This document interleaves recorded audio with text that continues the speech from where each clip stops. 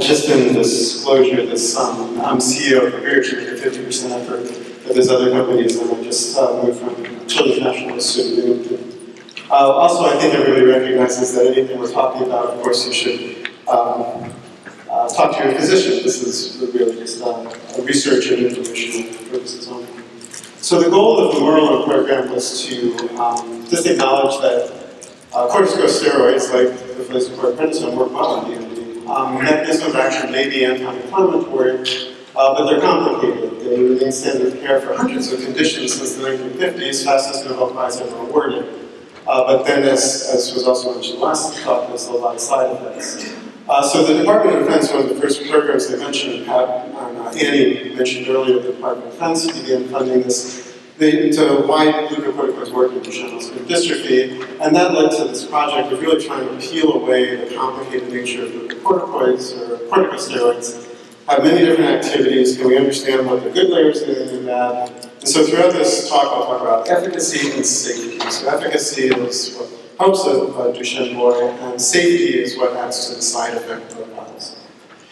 So John McCall this was his idea. He's a chemist. He works with a lot of groups in the Duchenne field and others. And then you see the structures of prednisone, dexamethasone, deflazacort, relatively similar. This is the main difference of the drug I'll show you here is where those blue arrows are. And there was one drug brought to market for spinal cord injury and head trauma called Reveragen, and that was John McCall's program some 20 years ago. So we revisited this drug as a membrane stabilizer, thinking of counteract dystrophin deficiency of the plasma membrane. So it in fact does counteract dystrophin deficiency over, over to the right.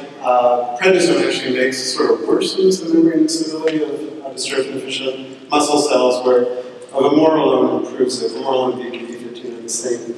But then we went and looked at the anti-inflammatory activity, and there you see on the left that really tracks directly with the corticosteroids. So Vamorolone is as anti-inflammatory as other corticosteroids. Oops.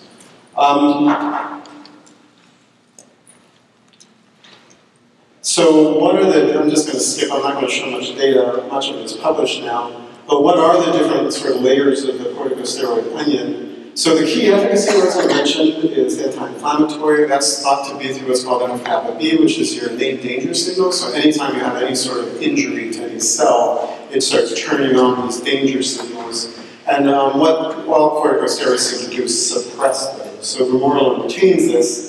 A known safety issue is interaction with hundreds of genes and turning them on. So the corticosteroids, prednisone, deflazacort, others, interact with the receptor, they go into the cell nucleus throughout the body, all the cells, and turn on lots of genes. That turns out to be mostly side effects, and what we've shown is that the Vamorolone reduces that about 100-fold.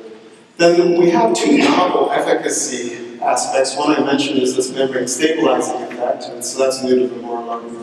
And then more recently, we've sort of found a safety-turned efficacy. So prednisone and a lot of corticosteroids are known to interact with a different receptor called the mineralocorticoid receptor, which controls your salt balance on your kidneys, so whether your urinary output. And corticosteroids are an agonist. They turn on that system, and that seems to contribute to the weight gain, the Christian-like features. Vamorolone, we've turned into an antagonist, so the opposite, turns that system off. And so another drug that's now popular in particularly older Duchenne patients is Plerinone. And the Plerinone is also an antagonist of the mineralocorticoid receptor because it improves heart function. So we've now sort of turned Vamorolone into a form of the Plerinone. So how does it show work in the MDX mouse? So corticosteroids stunt growth and cause bone secondary problems. That's one of the more clinically relevant side effects because, as you know, it causes fragile bones and problems in healing those bones. And so prednisone does that to a mouse as well, but Vamorolone doesn't. With prednisone, with strength, you end up with a small, strong mouse. With Vamorolone, you end up with a large, strong mouse. So there's always been a question whether the stunting of growth you see with corticosteroids is one of the reasons they work, because the kids are smaller. Well, this suggests that might not be true. You can retain size and still improve strength. So then we've developed this drug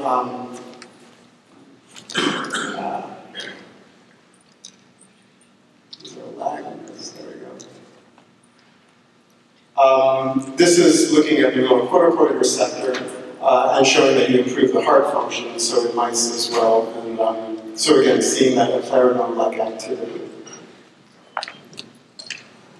There we go. So in summary, efficacy with retained transfer at N of kappa B. We can increase dose, presumably, and I'll show you the phase 1 data, because we don't seem to have the side effects.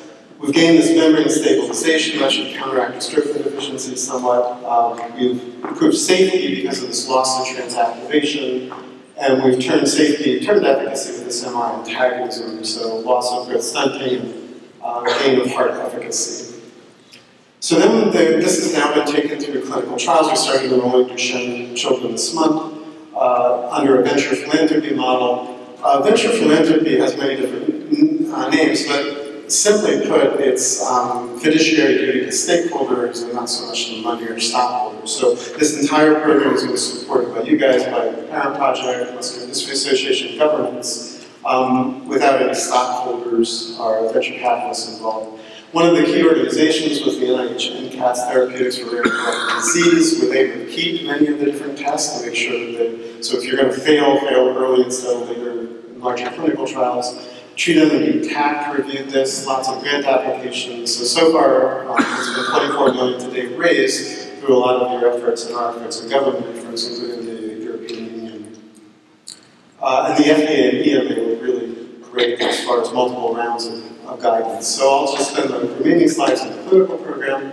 So we finished phase 1 trials in about 80 healthy adults. The major goals of the phase 1 study are to see how the drugs metabolize. You saw that with PK studies and pharmacodynamics for deflazacort. Now we can't test efficacy in adult volunteers because they're healthy.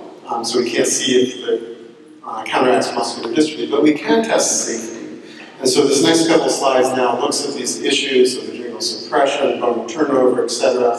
in healthy volunteers. And we do that using biomarkers. And so that's going to be the theme of the remainder of the slides. A biomarker is when you take a blood sample, and it really gives you a snapshot of whether the drug's acting. It's sort of an acute objective readout of how the drug's working, hopefully before you look at clinical symptoms, maybe months or even a year later. So these biomarkers, I'll show you some data, but from the very first dose of prednisone or deflazacort in a child, within hours, many of these biomarkers change that are safety biomarkers. So they change the bone turnover, they change adrenal suppression, etc. So that's what I'll show you here. So the key ones, the 4, are adrenal suppression. Adrenal suppression is, you have these diurnal cycles of cortisol. Cortisol is pretty much similar to the other drugs like corticosteroids, like prednisone and deflazacort. And this wakes you up in the morning and it falls by lunch. Now if you give a drug, it shuts down the adrenals making those steroid hormones. So that's called adrenal suppression. So where most of your steroid hormones come from is now shut down by the drug. And that causes some of these downstream side effects. It also puts a risk for adrenal crisis. Adrenal crisis is when you have surgery or acute illness or trauma, traumatic injury. Your body needs to make that stress hormone, which is cortisol. It's the same hormone. And so it spikes, normally it spikes that way up to help protect you against surgery and damage. And it's the way all organisms protecting themselves. Well, these corticosteroids suppress the adrenals, so they often make it hard, if not impossible, to mount that stress response. And so that's what's called an adrenal crisis. It's not frequent, but it's something that usually a lot of patients have warning cards to look out for that. Then there's insulin resistance. That changes the insulin and glucose metabolism, so your body really can't get glucose sugar into the muscle. Bone turnover, the bone fragility and stunting of growth, and then immune suppression over on top of anti-inflammatory. So there's a great paper out of a drug company a couple of years ago that looked at prednisone in terms of all this, so we just benchmarked against those. For adrenal suppression, I just mentioned that side effects include diurnal sleep wake cycles, growth stunting, delay of puberty, and a risk of adrenal crisis. So, there we go. Here's an example of Duchenne kids. Some of you may have participated in this. This is part of Craig McDonald's Duchenne natural history study. If we just look at kids on steroids and not on steroids, corticosteroids, prednisone or deflazacort, what you see is normal kids have these steroid hormone levels off to the left, and you can see all the steroid hormones drop. So testosterone, progesterone, and that's the same with inflammatory bowel disease. It's the same with anybody taking corticoids, you're suppressing the adrenal function. So when we look at vamorolone, what we see is you really don't see that until very high doses. You have to go about 100 times prednisone dose before you start seeing adrenal suppression. So by the time we get to 20 mg per kg per day, we're starting to see it in about half the patients after a day are normal volunteers, and almost everybody, well, everybody after 2 weeks of treatment. But that's 30 times the prednisone dose, and so that's higher than we're planning to go in the Duchenne trials.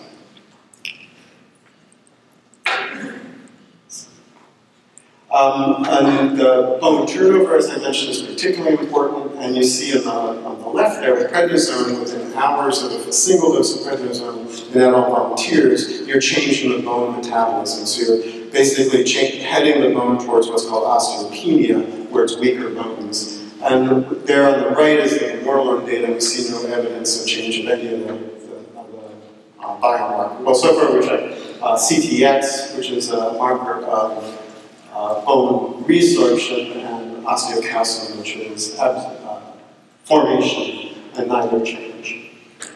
Insulin resistance is where your muscles can't get sugar energy from your blood, and glucocorticoids are well known to cause that. Again, to the left there, within hours of one dose, it's changed insulin resistance in anybody taking corticosteroids. And off to the right there, vamorolone doesn't show any evidence of that at any dose, even 30 times prednisone dose. So in summary of the phase 1 data, K is a well-behaved drug, short half-life, similar to the corticosteroids. Food effect, liver is the primary target organ, but we really only saw one patient at a halt dosing, and he had a pre-existing elevations of liver enzymes. Pharmacodynamic biomarkers are all consistent with the mouse data and the in vitro data, so the human data looks very similar to what we have in mice. So now I'll just finish off with the DMD clinical program. The initial trials are focusing on 4 to 7-year-old steroid-naive boys. A lot of this is because we have to see the difference in benchmark with prednisone, so the boys can't be already treated with prednisone. We won't be able to see this sort of forest from the trees there. The 2As in the US, it's innate synergy sites. In the US, it's multiple ascending dose, 2-week acute safety by tolerability, PK, 4 dose groups going from 0.25 to 6 mg per kg, and we started enrolling this week. Phase 2A extension, those patients then have the option of enrolling to a 6-month open-label study, and there we're looking at these biomarkers, making sure the different doses, we can monitor safety, and I'll come to efficacy biomarkers in a second. The 2B is being funded by the European Union, along with Newcastle University, to Kate Bushmead and her team. That's blinded, randomized, placebo, prednisone controlled, 4 arms through Europe. But we did have a frantic thing last week with Brexit, that's it. Because this was a big European Union grant to the United Kingdom, to Newcastle, funding this trial. And we're wondering if Brexit just crashed the trial, but we don't think it does. So, and that should begin rolling about a year from now. So how do we measure clinical efficacy? One of the advantages of this model is it's all driven by academics. So we tend to be quite not risk averse, so risk tolerant, and we're trying to do things like outcome measures research and biomarkers research that will benefit all drug programs and hopefully facilitate those. So one key thing is to move away from the 6-minute walk. As we were benchmarking a corticosteroid, what time functions tests will work for this, and again, working with Craig McDonald and the natural history study. So we looked at lots of the steroid effect, and much of this is similar to the data that you just saw with the Flasicort. But here over to the right is how many patients you need to see a corticosteroid effect at 3 months, 6 months, or 12 months. And you only need a handful of subjects. That's very consistent with what you just saw. They really do work. You see time to run improving, time to climb stairs improving, time to stand improving. So we needed to pick one of those for our primary outcome. So we went back to the parents and asked what's most relevant to your quality of life. And there was quite a consensus for time to stand. I think the imagery is falling down on the street or someplace and unable to stand, or at school. And that's, so that's what we chose as our primary outcome measure. And that's already been through EMA and FDA, and they've agreed with use of that as a primary outcome measure. For clinical safety, we all know about the deceleration of growth, so growth stunting, and that's a clinical concern. And we can see that over 12 months. Off to the right there, you see the growth slowing down in Duchenne kids treated with corticosteroids. But the key thing is look at the error bars. So there's these big variation between kids, which means some kids just grow slow and some kids grow fast. And to see the drug effect is hard because there's so much variability. Whereas if you look at change in body mass index to the left, kids are much more consistent in their weight and over as a function of time. And the drug really increases, or corticosteroids increase the weight considerably. So if you do a size calculation there, you need about 3 kids to see the weight gain of prednisone. And there would be more kids to see that change in inflammatory because they have less of a weight gain issue. So that becomes our primary safety outcome. So our clinical efficacy, time to stand is primary efficacy, change in BMI is primary safety, and multiple secondary outcomes. And the last few slides, we're just going to talk about biomarkers, because I think this is going to be a wave of the future, particularly when we want to talk about combinations of drugs in Duchenne kids and some other existing, already approved drugs that might work in Duchenne. How do we see that on top of all these different combinations? And so I think biomarkers are a way to look at that. So just the last few slides, I already showed you that blood biomarkers are predictive of later safety concerns. So adrenal suppression, insulin resistance, bone turnover. So we can measure that within 5 hours of the first dose. And that predicts how that boy's bones are going to be years down the stream. And for each of these biomarkers. So those are safety. What we really like is similar markers for efficacy. That if we, after even 1 dose, we could then predict how that kid would get stronger months or years down the stream. And this could argue against placebo effect if an open-label trial, could aid in dose selection, finding the minimal efficacious dose with limited numbers of subjects, it could enable drug development in ages where there are no clinical outcome measures for efficacy. You've heard that there's a lot of effort at PPMD on neonatal screening. But if we need to move some of these drugs to neonates, and we can screen them and find some of these kids at birth, but how do you know if the drug's working or not? There's really there's obviously not a 6-minute walk test for a neonate. So you need things like biomarkers to try to do that. So we have 2 publications coming out. One in, again, Craig McDonald and Synergy Network, Andrew Papal was the lead PI in that. And also one in inflammatory bowel disease, pediatric, looking at corticosteroid markers. And so this just gives you an example of potential efficacy markers. So you see these are 2 different groups of Duchenne kids, one to the left, one to the right, and the same marker, 3 markers in a row. When you look at normal kids, they have this serum protein at a certain level. You look at Duchenne kids, it's much higher, and it's a pro-inflammatory protein, saying their muscle is upset. It's inflammatory. You give them corticosteroids, that drops back down to normal. So this is the type of efficacy biomarker you'd like to find. So then now, even potentially within just an hour or so of the first dose, we can see if the drug is suppressing the signature of a pro-inflammatory state, and that's why the glucocorticoids are working. So we have a series of those. Those are all integrated into the clinical trial program, both with EMA and FDA. So summary of pharmacodynamic biomarkers, we have secondary outcomes as bridge safety markers for adrenal suppression, insulin resistance, bone turnover, immune suppression, both acute and chronic, and then we have this bank of exploratory outcomes, which are non-bridge safety and efficacy markers, and those papers are coming out. So the last slide is just where we stand in timing. So these are the 8 Synergy sites in the US that are beginning to enroll. The contact is there, you have it a page in your book, and Andrea Smith is the contact there, and also clinicaltrials.gov and Duchenne Connect. So over the next 6 months, we'll do 2 in the US, and then we move over about a year from now to the European larger blinded trial. So acknowledgements, John McCall and Kevin Nagaraj, who are key originators from Reveragen, along with myself, Jesse Damsker, Koreas, who helped Katema, and we just, PPMD suggestion, have a new employee, Suzanne Gaglione,